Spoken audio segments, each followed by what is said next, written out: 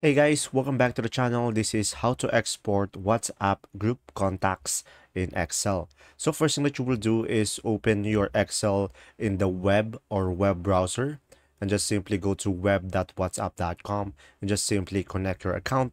And after that, just simply go to your group chat and right click on the numbers over here. And now from here, just go for inspect element.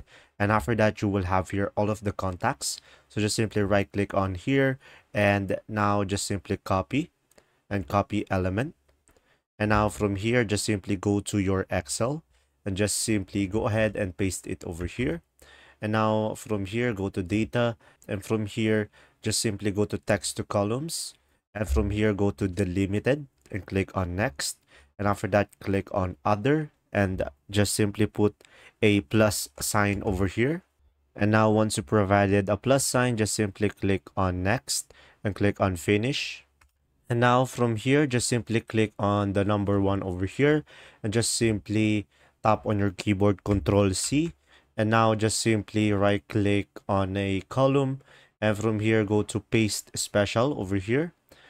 And now from here, just go to transpose and click on OK. And from here, just simply click on OK.